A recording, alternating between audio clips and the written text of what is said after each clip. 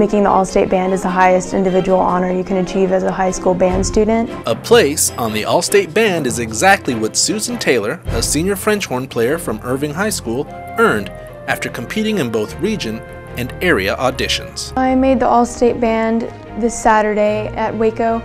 It was the area band audition, but the people who make high enough chairs, they advance to the All-State Band, so they're automatically in it.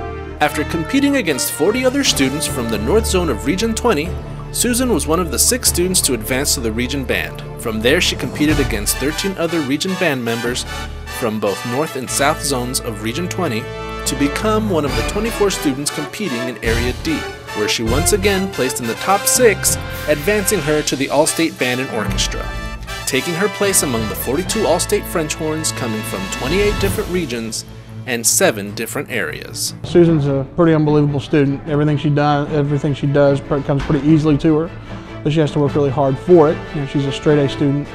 She's a phenomenal musician. It just takes practice, and you have to be willing to make the achievement and set your goals. She was the star of our musical coming up. She's a drum major for 2 years. Everything she does for us is great. We wish we had a whole lot more just like her. I just love playing instruments. I love playing the piano, that's my primary one. And I love playing French horn too, and it means a lot to make the All-State Band. It's just knowing that I'm going to get to play with an awesome ensemble that's that big and everybody is so good.